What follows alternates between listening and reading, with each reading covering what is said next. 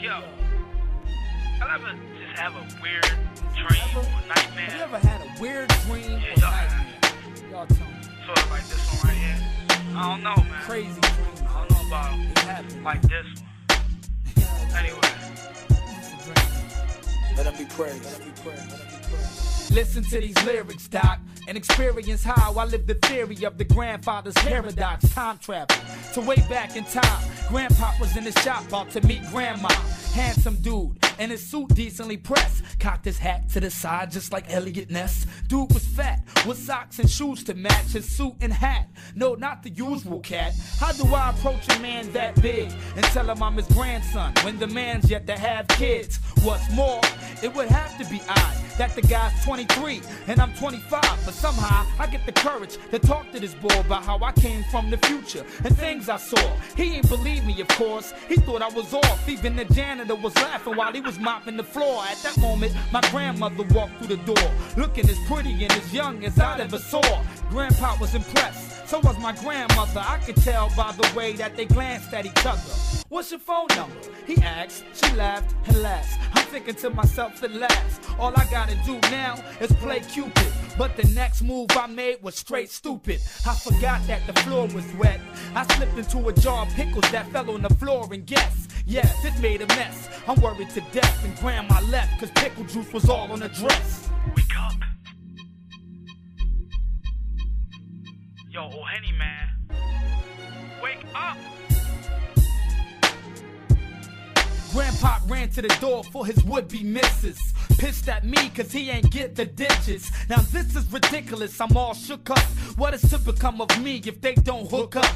I decided to time travel to 78, to Virginia, St. Joseph's, my birthday. I was looking at the wall for the charts at the time. For Denise C. Shockley, that was my mom. It was strange, and I started going insane. The nurse told me no one had checked in under that name. I went out to the front door, stood in the rain, hoping my mother would check in, but she never came. Time travel again, this time to North Philly, to Newkirk, where all my young boys will be. I saw my boys, they were 3, not 4. When I moved to the block, I became the 4th boy. I watched them play sports, this time they cut it short. It wasn't even, it was only 3 of them. If I was there, we probably played till the evening. Leaving so late, we go home and get a beating. On the way home, they got jumped by some kids from my old neighborhood that I grew up with, and that's a trip. Really a trip. That's really a trip. Anyway, pinch this kid, man. Get up, yo. Sitting there having... Somebody pinch him. Time travel to Ghana, you won't believe me. It's my Aunt Selassie and my Uncle Stevie. I hope they'll be happy to see me. I've been through a lot, I just wanna come home and watch TV. I'm standing at the gate and the car pulls up. I'm saying to myself, hope this ain't no more stuff.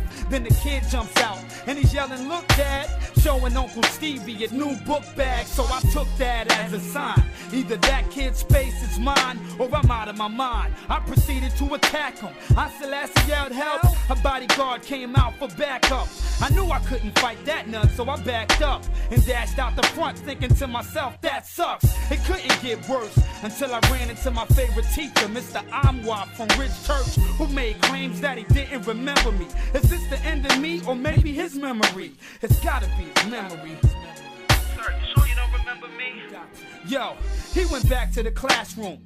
The desk that I used to sit at was empty. Maybe I'm in the bathroom. I watched as the class wrote mad notes with only Ebenezer in the class to crack jokes. The recess bell rang and cats stayed in because the weather was bad. It was raining. I watched as they played in, knowing about this time I'd be rapping to entertain them.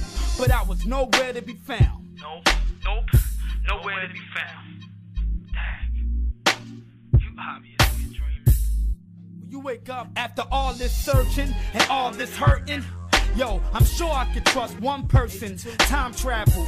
Now in 2003, well, maybe my wife and daughter will remember me. When I walked in the house, it looked different. It wasn't the same house I lived in. What's up with this kid? I ran to my daughter's room, and it was weird. All the Winnie the Pooh stuff on the wall had disappeared. I'm getting scared. Nah, I'm getting mad. Who would redo my daughter's room? It was Trav. Then my wife walks in with Dee Dee and Nicole, but they look startled. They just see me and they roll. I started thinking about all the time traveling. That is when the mystery started unraveling.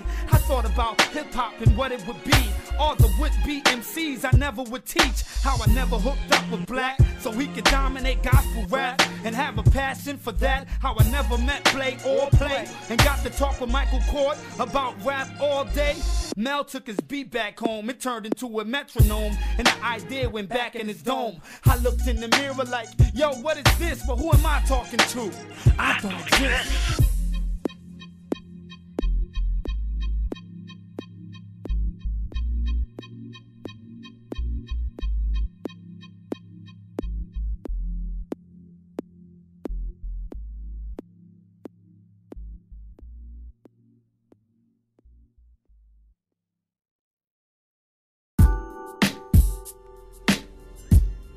Do not try and bring the spoon. That's impossible. Instead, only try to realize the truth. What truth? There is no spoon. There is no spoon? Then you'll see that it is not the spoon that bends, it is only yourself.